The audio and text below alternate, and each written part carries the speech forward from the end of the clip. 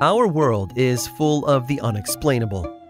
And if history is an open book, all of these amazing tales are right there on display, just waiting for us to explore. Welcome to the Cabinet of Curiosities.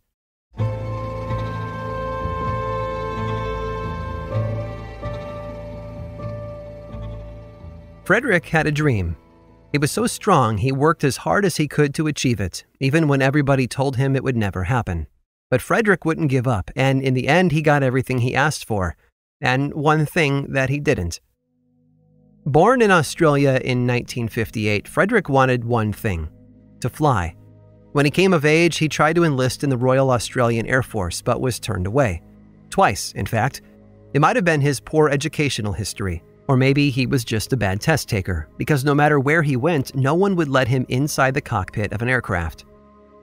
After failing to join the RAAF, Frederick attempted to work his way to a commercial pilot's license. Sadly, he failed the 5 subjects that made up the exam. Twice.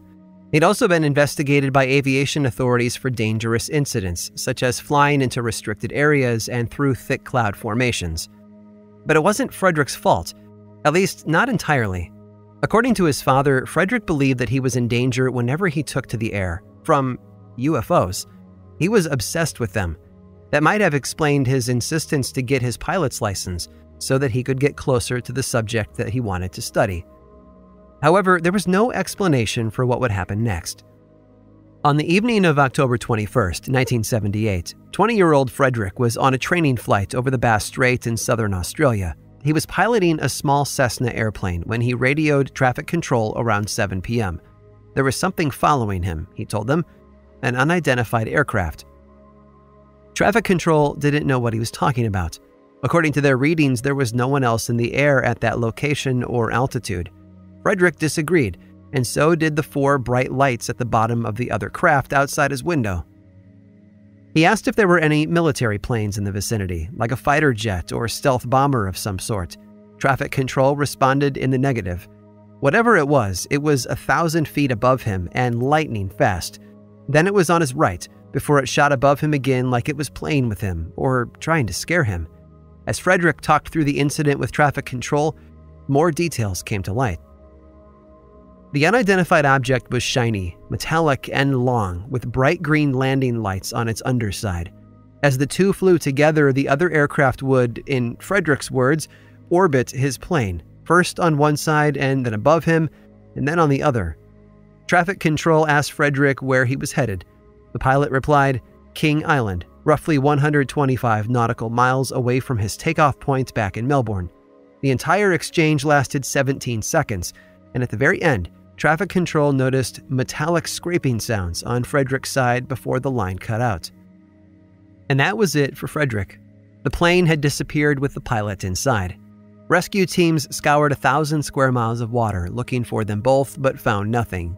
Some believed that he had faked his own death or took his own life despite there not being any evidence for a motive. Another theory proposed that the pilot had found himself upside down and disoriented, confusing the reflection of his own lights as those of an unidentified aircraft. But his father believed it was something else. The one thing his son was both fascinated and terrified by more than anything else in the universe. And for those who study UFOs all over the world, it seemed the most plausible explanation as well. It probably helped that Australian citizens had called in over 50 UFO sightings on just that day. But one piece of evidence, a photo taken by a local plumber, would lend credibility to the otherwise incredible story. Roy Manifold had set up a camera on the beach near where Frederick had taken off. He'd wanted to capture a stunning time-lapse of the Australian sunset.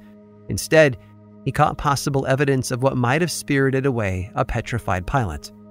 Though the object in the image is blurry, ufologists have examined the photo and concur that whatever it was traveling at a speed of at least 200 miles per hour, much faster than the vanished Cessna. Could an unidentified flying object have snatched Frederick out of the air? Well, as the saying goes, the sky's the limit on possible theories. Pun very much intended. For now, the only thing we know is that Frederick's plane disappeared over the Indian Ocean. And it was, as they say, a photo finish.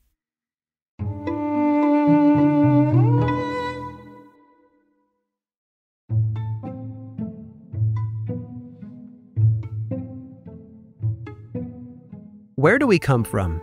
How did we get here? These are questions that have been asked by scientists for generations. The more we dig into our past, sometimes literally, the more we discover how we evolved to where we are today. From Australopithecus to Homo sapiens, we have a good idea of how human beings changed over the millennia. But there has always been a gap in the evolutionary chain, a missing link as it's often called, and one man in 1912 claimed to have found it. Charles Dawson was a lawyer by trade, but on the side he was part of the Geological Society of London. Made up of professional and amateur geologists, the organization provided a venue for scientists to showcase their latest findings.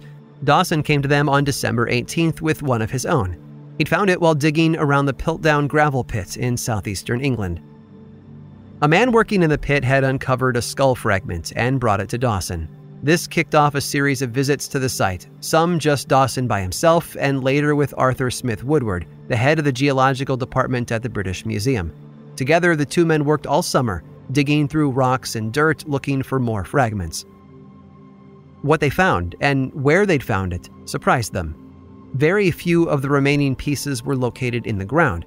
Almost everything that remained of the skull had been dug out and discarded into large piles along with other pit debris.